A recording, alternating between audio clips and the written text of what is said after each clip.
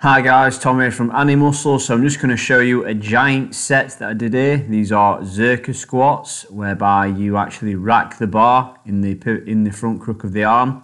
Fantastic functional exercise for picking strength, especially in combat sports and just in everyday lifting. And then, as I said, it's a giant set, so it's one exercise performed after the other for the same muscle group.